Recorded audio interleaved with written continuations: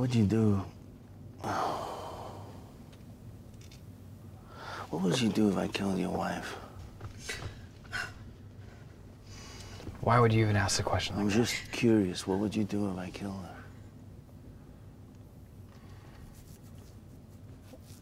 her?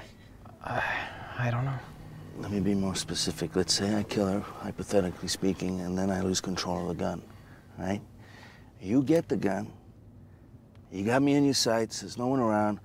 Do you kill me? No. Come on, come on. You didn't even hesitate. Let's respect the game here, okay? This is a game to you? Just answer the question. Do you pull the trigger? No. I just called your wife a pretty woman, and you tried to strangle me. Now you're gonna tell me that you would have more self-control if I killed her? I don't know what I would do, but I wouldn't kill you. Harry, what's the matter with this guy? I mean, you don't want to hurt my feelings? Just pull the trigger, man. Don't I deserve to die? I killed your wife. Maybe. Doesn't mean he should be the one to make that happen.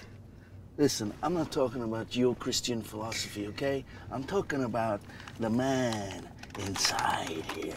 Is it so hard to believe that somebody could have high moral standards? Ooh, that hurt. Shut up.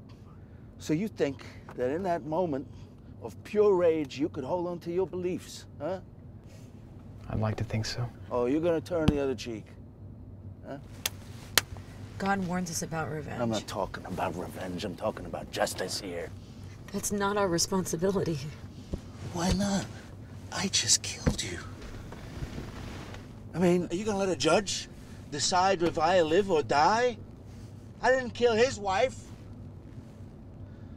Come on, Sean, man up, will you? Doesn't God believe in justice, even? Yes. But he also believes in forgiveness. There is no forgiveness. I'm a killer. God can forgive anything. He can't forgive this! You're wrong. So you're just gonna let me go, Sean? I'd turn you in. I get off. You understand? I get off scot-free. You'd go to jail. I get to live! Who's gonna stand up for that little kid? Who's gonna speak up for him? I'm playing basketball behind a wall, and my little boy is dead.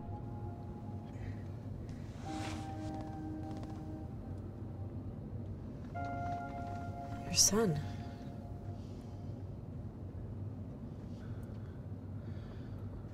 Yeah, he got killed. Sorry. By a guy called Trig. Trig. Short for Trigger. His ma called him that because he liked guns when he was a little boy. Trig is alive, and my innocent little boy is dead. There's something wrong with that. There's something wrong with that.